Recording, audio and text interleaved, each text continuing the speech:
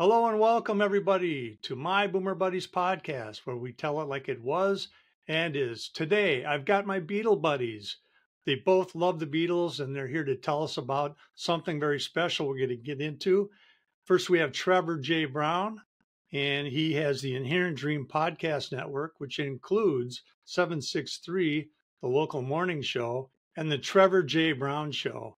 Trevor, welcome to my Boomer Buddies podcast.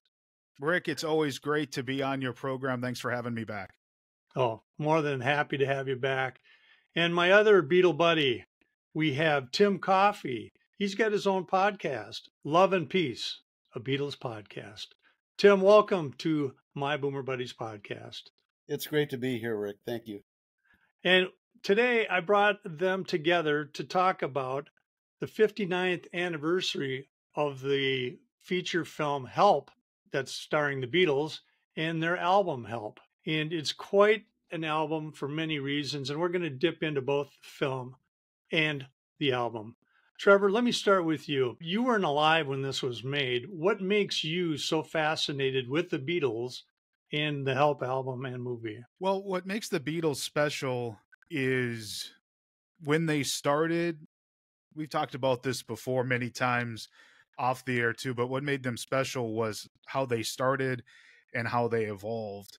And they incorporated a lot of things in culture that they kind of created from the beginning. I mean, there weren't a lot of bands or artists at the time that were making music and films.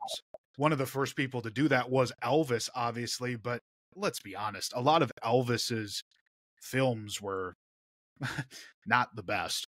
The Beatles really broke new ground when it came to a film like A Hard Day's Night, when it came to Help. When you look at the album Help as a whole, it was nominated for Album of the Year in 1966. That was the first time that a rock band had ever been nominated for Album of the Year.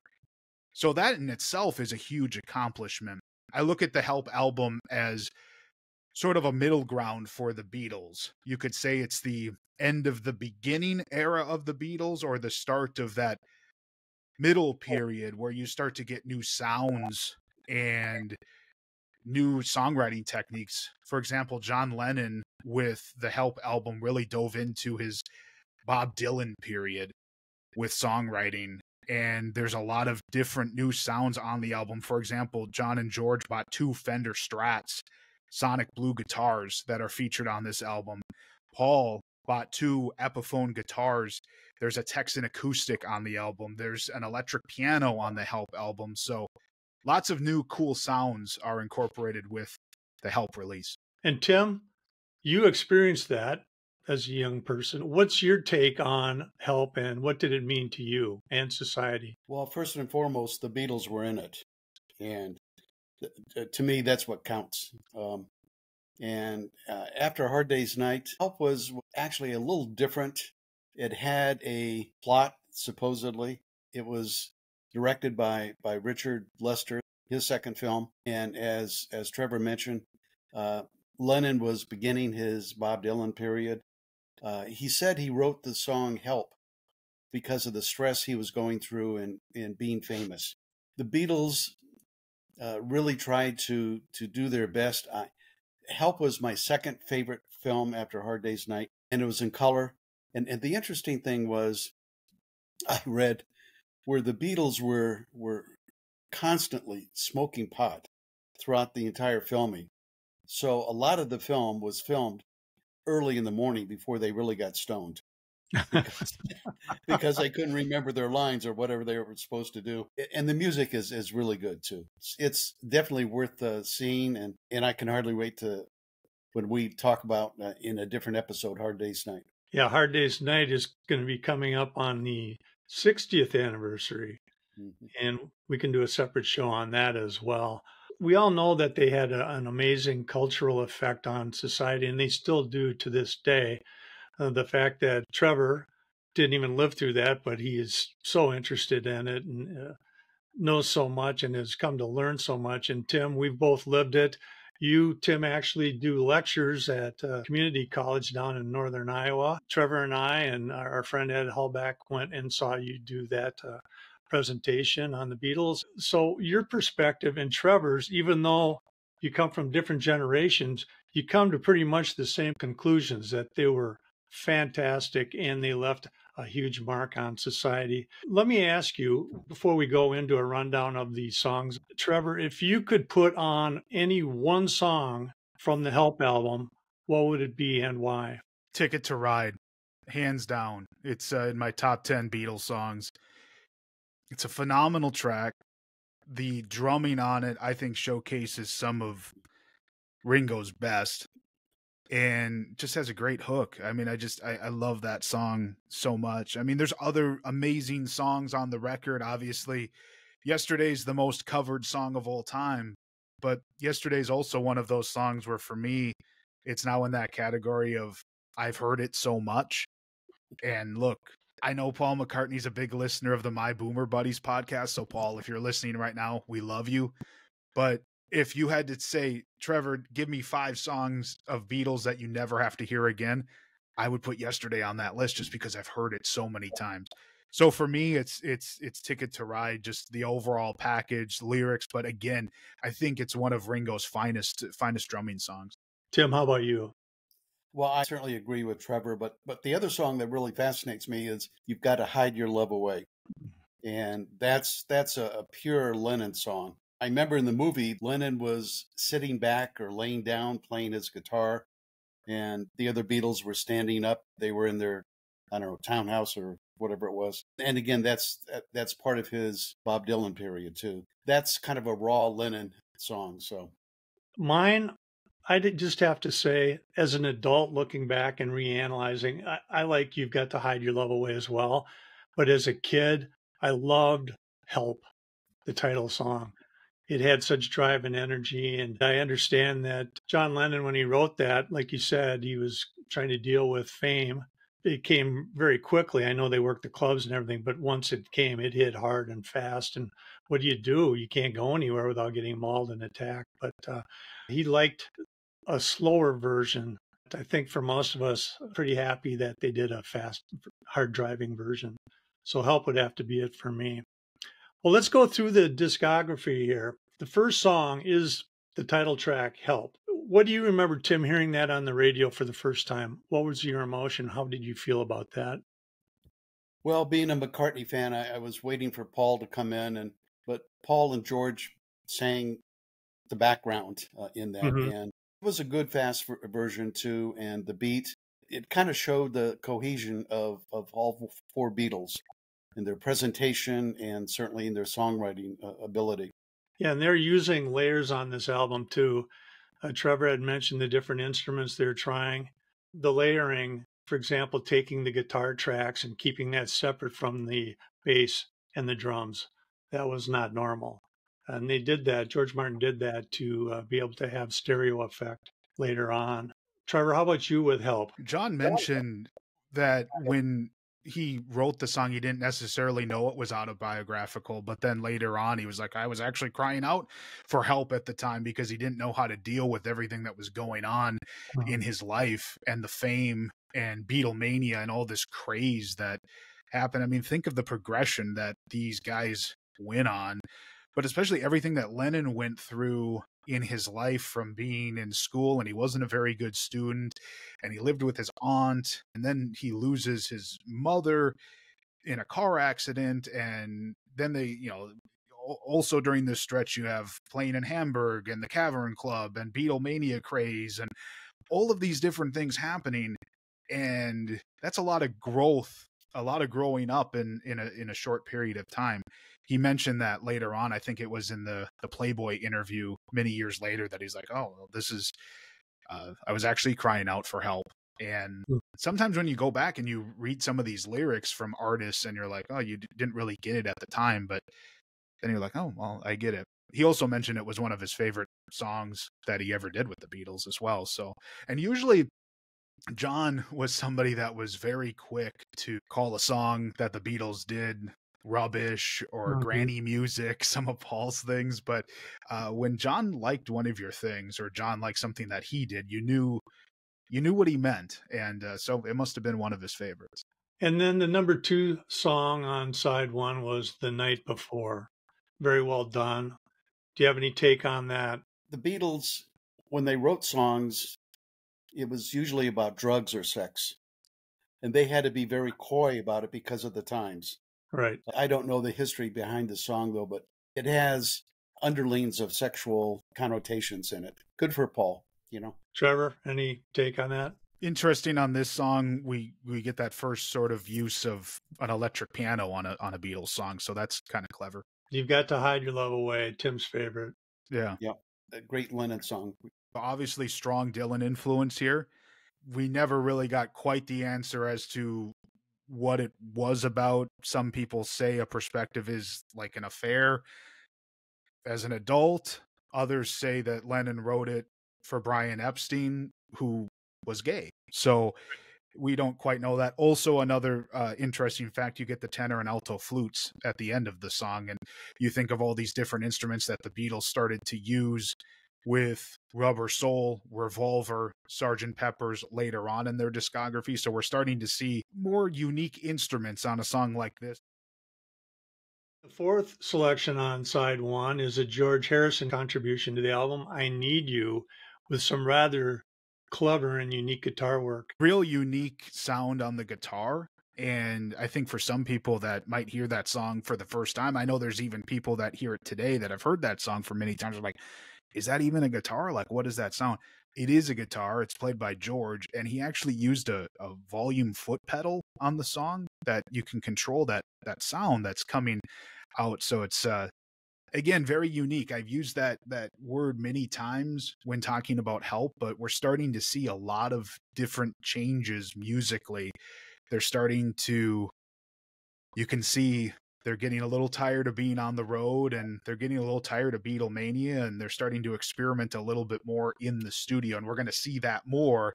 I go back to the yearning that they have, especially from Paul, and I think George too, of drugs and sex. But again, those are the Beatles. Yeah, I should point out too, George always had a fight to get his music on, and he felt that it was hard to fight McCartney-Lennon. But again, he put out some great music on his own. Absolutely. And the fifth selection, Another Girl. I'm sure they're addressing the singer's girlfriend here. Yeah, good old sex. I find it fascinating on the track listing that Another Gal and You're Going to Lose That Gal are right next to each other. Because what do you think Another Girl is actually about? To me, I feel it's like, well, there's another girl here, so you better treat me well. And Paul sings that one, and then on the very next song, you have John saying, yeah, but you're going to lose that girl. So what girl is he talking about? Like, there's too many girls here. Tim, do you have anything to add to that? It's true. No. They're listed together, Another Girl, and You're going to Lose That Girl. Perfectly said by Trevor. And then the last song on side 1 is Ticket to Ride, Trevor's favorite Beatles song on the Help album. Ringo is so underrated. I mean, just so underrated. And he just shines on this track. It's great. You hear those drum rolls. What always gets me too, when they're like, well, what's so special about the Ringo drumming on that? On the chorus where he does the drum roll, and then on the very last time there's not the drum roll. He just hits the snare drum once. And just that change, it's so effective. I love this song. It's just a great Beatles song, and again, he truly shines on it. And it became the Beatles' 7th consecutive #1 hit in the United Kingdom and their 3rd consecutive #1 in the U.S. Great song. Yep. Now we're going to jump over to side 2. This is one of my favorites, actually. The first song on side 2 is Act Naturally. It's a Morrison Russell composition that Buck Owens had done. Ringo takes his turn. Great song. I love it. I love the harmony that McCartney comes in and sings in the background. And it's a fun song. I've seen them on TV perform that, and it looked like they were really having a good time with that song. Yeah, and it's a really good fit for Ringo too. And it's Mhm. about time he gets a chance to shine. He drums fabulously, like Trevor pointed out. There's a lot of subtleties that drummers say, "Oh, it can't be that hard," and then they try to play it. He was playing a right-handed set, left-handed for one thing. Yep. He had to master that his own way. If I'm just listening to one or two songs off the album, which is hard to do, I'll put Act Naturally on. The number two song on there, fellas, It's Only Love, a Lennon composition. John hated this song. He said it was terrible lyrics. It was rubbish. It was filler. I don't mind it. I mean, there's honestly, boys, I don't skip any Beatles songs. I know, like, if you're in a crunch for time and you're taking a car ride down the street to go get gas, maybe you only can listen to one or two songs on a Beatles album. But the beautiful thing about the Beatles is they legitimately made records. Like, you can put it on side one, track one, and Mhm. let it play all the way through. And so yeah, John thought it was filler, but I think it's a fine song. Well, again, here's the Beatles writing about love. That's almost a permanent theme throughout most of their music. And we And also have to remember, fellas, that this is for a movie. A lot of these songs were put into the movie or written for the movie. The third song, fellas, on side two, You Like Me Too Much, another Harrison song. actually, that's one of my favorite George songs. It's a simple song. It says a lot, and George does a great job performing it. Trevor? I think this record really started to maybe not showcase George in the sense of the two contributions he has on the album are his best. Obviously, his best is yet to come, but I think he's gaining a little bit more confidence by this album. And then we start to see him come out a little bit more. The next album's Rubber Soul, but then by Revolver, not only does he have more contributions, one of his best songs leads off the album with Taxman. So Mhm. I think that's a lot of growth here that we're seeing from George, starting especially with this record. The next song is Tell Me What You See, McCartney on Yeah. lead. Well, again, the harmony in that song is incredible. The Beatles looked at their recording studio as an experimental lab. As Trevor pointed out several times, they're always putting in new things or doing things differently. But the harmony was always there between John and George and Paul too. I agree with Tim. I mean, great harmonies on this song. Paul at one point came out and said it's album filler, but you got to have some of those songs on the album to have a full cohesive unit. I think the harmonies on this speak for themselves. And the fifth song on side two, I've Just Seen a Face, McCartney. It's a quick song. He seems really happy when he's singing it. But believe it or not, this is Paul said this was a song that he wrote about marijuana. For years, I thought, what a great little love song. It's all Me about too. pot. It's all about pot. I've Just Seen a Face dated back all the way to he played it at one point for his Auntie Jin, and Auntie Jin loved this little ditty that he did, and they put some words to it. He wrote it at the parents of Jane Asher's house. He dated Jane Asher for many years before he met Linda McCartney, his eventual wife. So I really enjoy this song. I think it's one of the stronger songs on the record. Yep, me too. And Trevor, you called it a ditty, and that's probably the word that I was searching for. It is a ditty.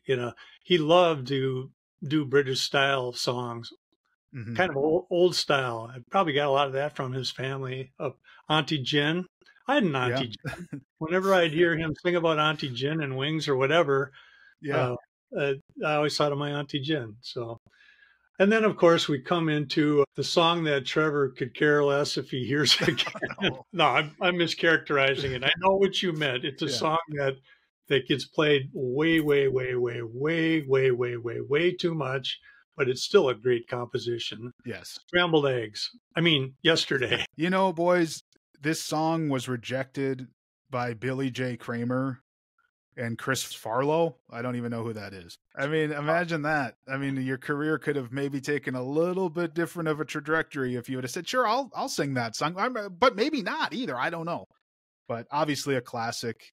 There's certain songs that Paul McCartney, until the end of days for him, he'll have to perform live, and this is just a staple in his set that has to be there. Well, think about it. This is the only Beatles song that only one Beatle did. And it had strings in there that George Martin brought in. But it's also a song that McCartney went around to different people over a period of time before he recorded it, humming it, thinking that he was stealing somebody else's song. And when he was convinced that, no, this is an original song that he dreamt about, then that's when he said, okay, I'll record it. And I have a memory of watching him play that by himself on the Ed Sullivan Show. Yeah. And even as a younger kid, I thought, wow, how intimidating that must be to sit there and play that on your own. And he's playing guitar, and Yep. I'm naively thinking, well, he's a bass player. Well, he could play guitar as good as anybody. Well, he started off playing guitar, so with the Beatles.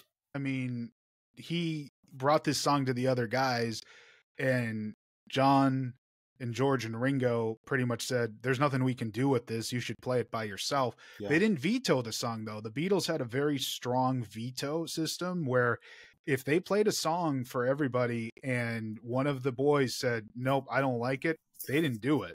So one of them could have easily said, nope, it's not for us, or there's nothing we can do with it. And what if John would have just been like, nope, don't like it, we're done, and then we never hear Yesterday. But John even knew from that, I mean, it showed him kind of being selfless, like, hey, there's nothing I can do with this to help you. You should just perform it on your own. So think about that. That's pretty neat. And if somebody like Billy J. Kramer or Chris Barlow had done it, who knows, it might have tanked too. True. Right. So, and I always think about this when I saw McCartney sing that. It takes a special skill to sing and play a musical instrument at the same time. And of course, Paul pulled it off perfectly. Yeah, well said. And then the last song, song 7 on side 2, is Dizzy Miss Lizzy, a Larry Williams song, and Lennon loved his stuff. It really brought out the rocker in John. And John was always conscientious about his voice. He wasn't comfortable with it. This is one of those songs where he really came out as a true rock and roll singer. What's also special about this is this also shows the power of sequencing that George Martin and the band had, the dynamics. You get a delicate song like Yesterday, which very easily could have ended this album, but instead they're like, nope, we're going to come and we're going to rock out one more time with Dizzy Miss Lizzy. And we saw the dynamics even more with later releases. Look at an album like the White Album, where you get a song like Helter Skelter, and that goes into Long, Long, Long. You know, Sgt. Pepper, She's Leaving Home, and then some of the more rockier moments on that as well. So that was pretty neat, in my opinion, for a band at that time. They really showcased that, hey, we can do this delicate little number, but then we can also kick your teeth in too with some nice rock and roll. That's why they were so great. They could shift gears, and it was great either way, Tim. And I'd like to think that Dizzy Miss Lizzy it's a perfect example of them rocking and rolling for 6 to 8 hours a day in Hamburg, where they came back a completely different, much tighter rock and roll group, to the point where a lot of people didn't even recognize their music after they came back. Great transformation. Trevor, you nailed it. This album is the end of the first and the beginning of the second phases of the Beatles. Just all around, 65, 66 is probably my favorite period of the Beatles, me personally. Musically and aesthetically, I thought they're just at a cool point in their careers. I have to ask you guys one question. What was the B-side of Help? I'm Down. I'm Down is correct. Guys, we've been talking about the track listing from the Parlophone album. And I know there's variations on Capitol and some of the other ones, and they were spread out over 2 or 3 different albums. But this is the one, listeners and watchers, that we focused on. Trevor, when you think of the Beatles as they were winding down with the infighting and all that, the end of a relationship, what do you take out of that relationship that you can pull back to their beginning days? Did they have any moments in the end days that brought a little life? And I'm talking about that documentary now. I'd have to really think on that a little bit more. as to the overall scope. There's different things that I picked up from that documentary.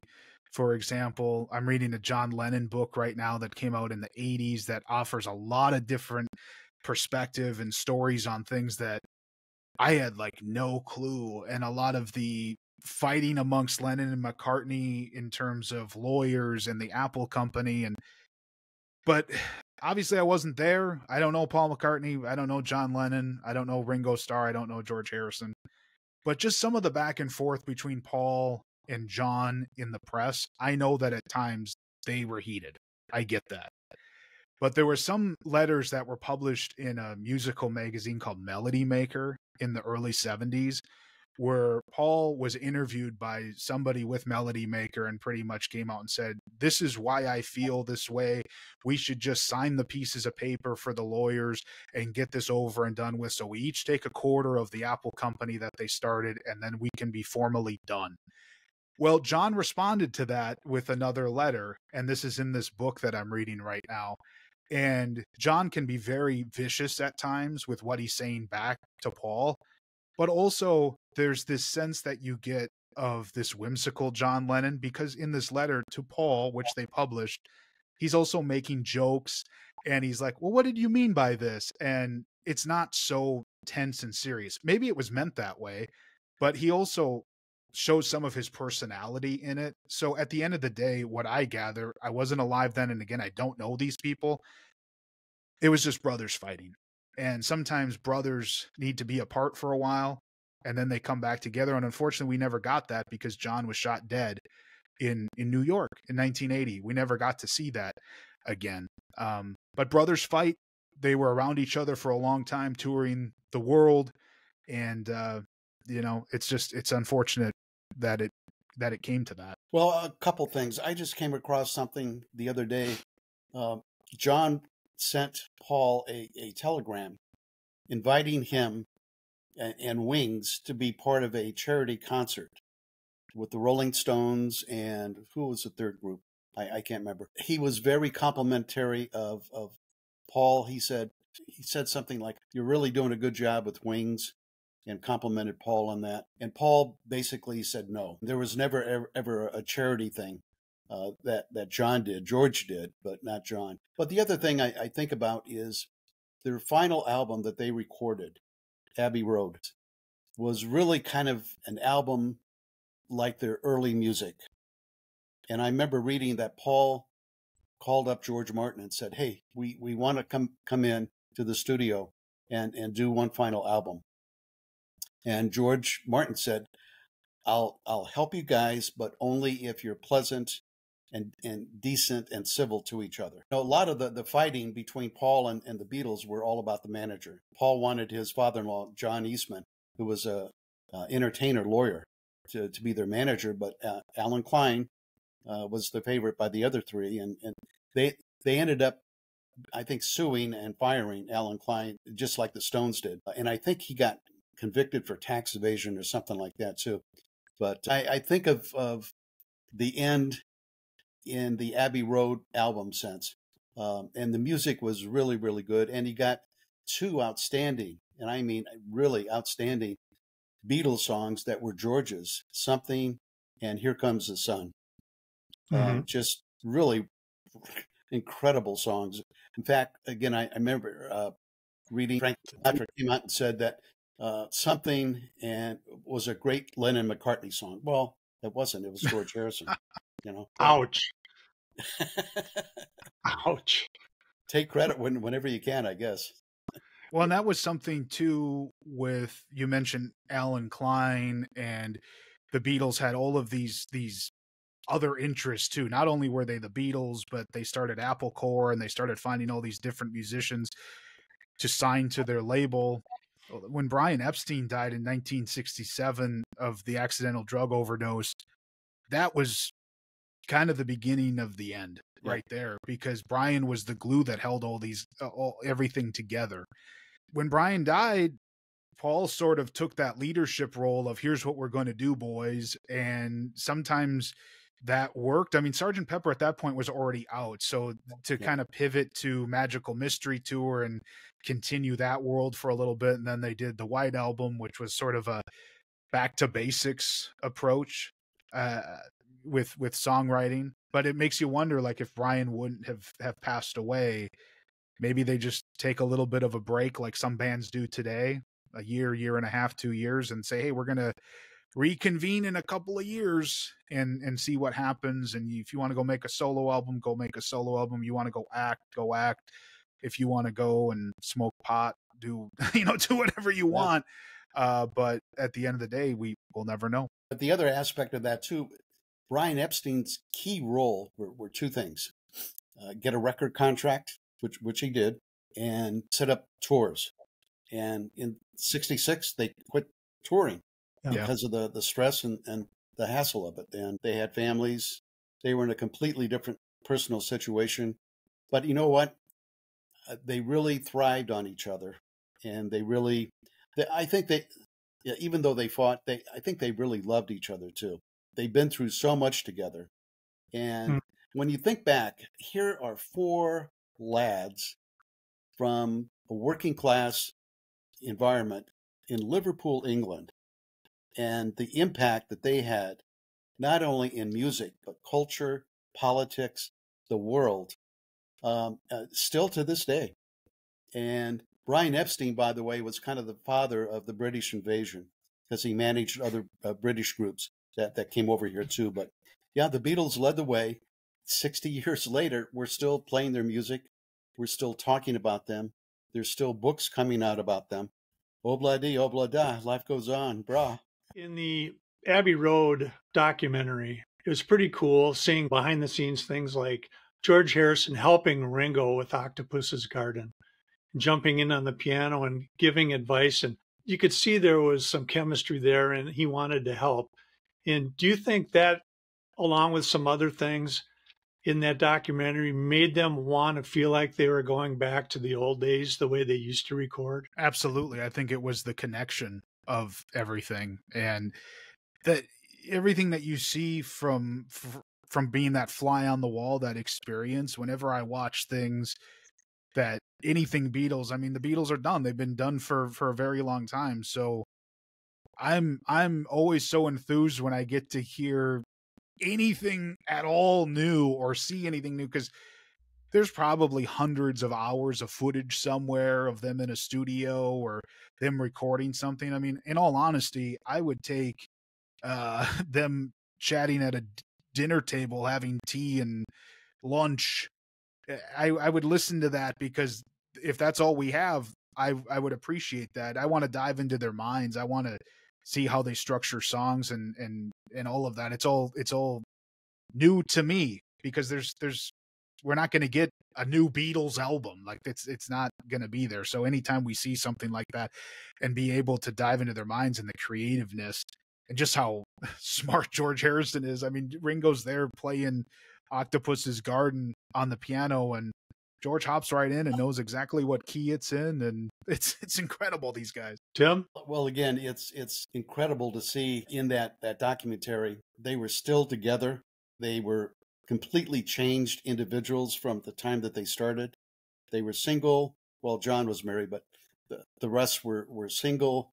They were young when they did Abbey Road. They were married. They had families. They were in a completely different personal situation. But you know what? They really thrived on each other. Yeah, even though they fought, I think they really loved each other too. They've been through so much together. And when you think back, here are four lads from a working class environment in Liverpool, England, and the impact that they had, not only in music, but culture, politics, the world, still to this day.